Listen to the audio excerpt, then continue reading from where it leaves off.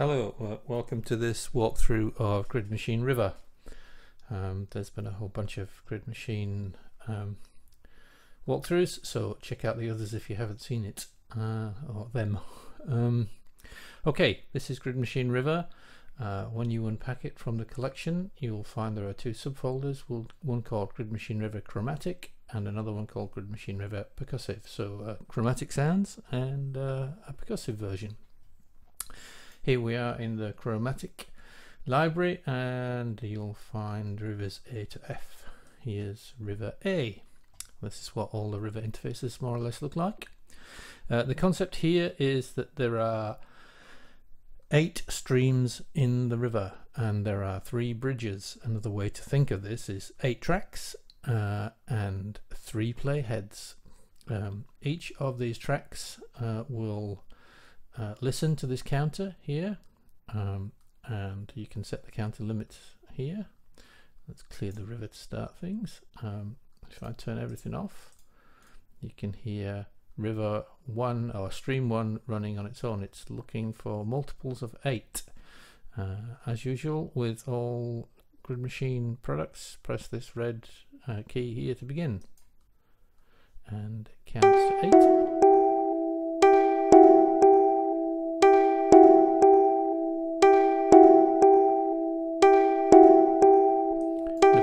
Stream to see what's happening.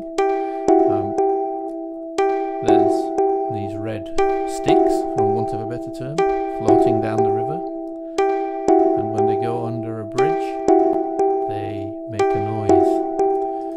In this particular case, if we go look at stream number 1, we'll find that it's playing these notes, these two these velocities, and for these lengths. So a kind of little 3-note phrase is being played each time it arrives at a bridge. In this case there's 2 notes that have got a velocity of 0, so they're not actually playing, but what happens is, let's put some velocity in there. It will wait 1/4 beat, it will wait for the entire length of this note, then play this note, and then play this note. So clear the river again, start again.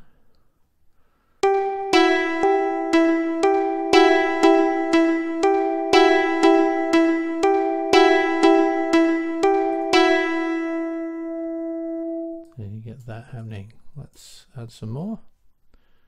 Clear to start again.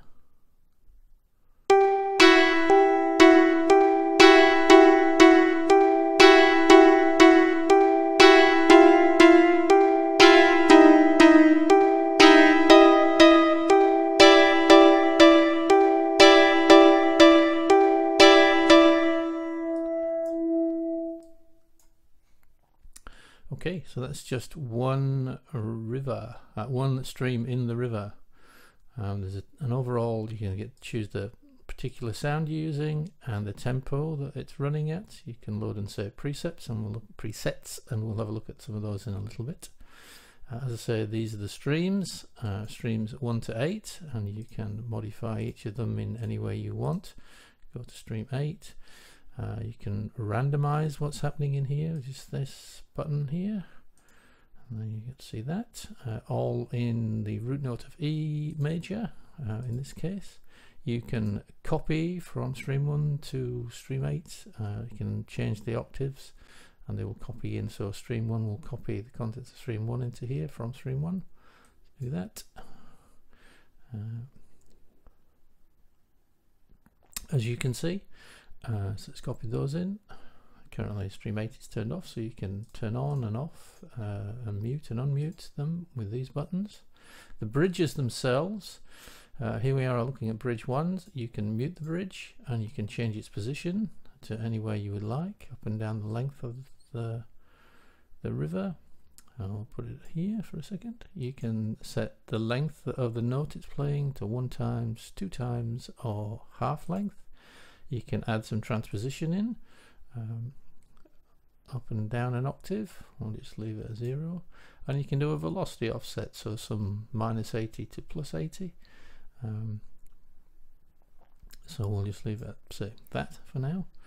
If you look at stream 2, you'll see it's playing these notes. Stream 3 is playing these. Stream 4 is playing those. And you can get kind of fairly complicated little phrases happening fairly quickly.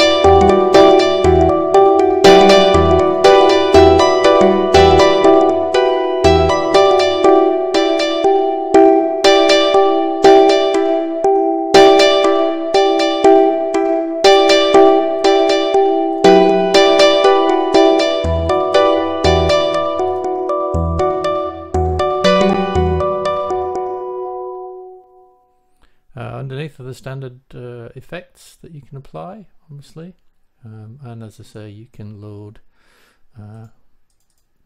all sorts of river presets. Let's try this one, clear to start with.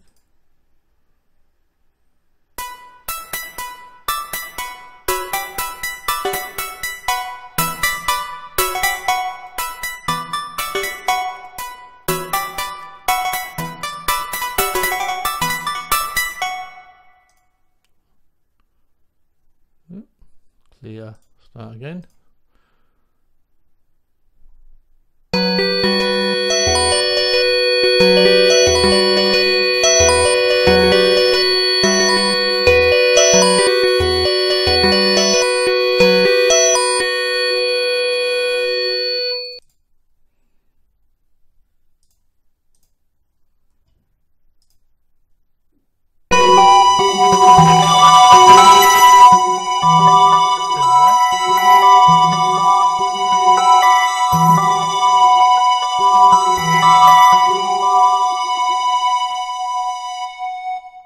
There you go. There are, as I say, 5 of these, with each making different kinds of noises.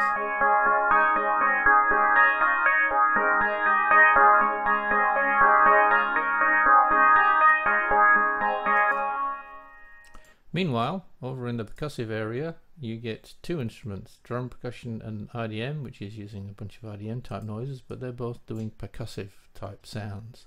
So if we look in the stream, it tells you which of these sounds that you might want to use. There are a lot of them, and how you want to use them. So we hit this button and go.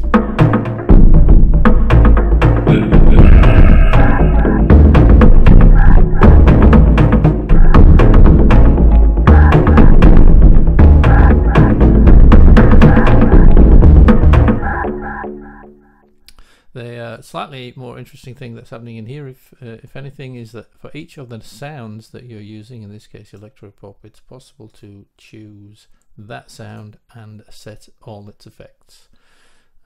So if we load some more presets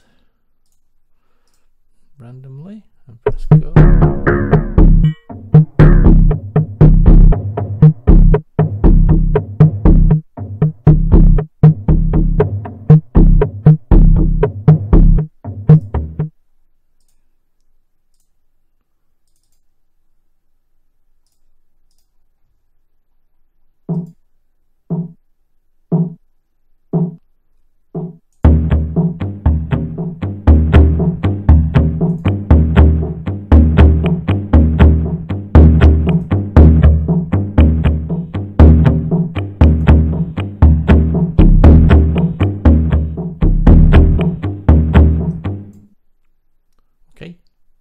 Same idea, same principle, same stuff. It ends up being a very polyrhythmic sort of arrangement, so you get lots of interesting tribally sort of noises out of this one. Hope you have fun with it. Take care. Bye bye.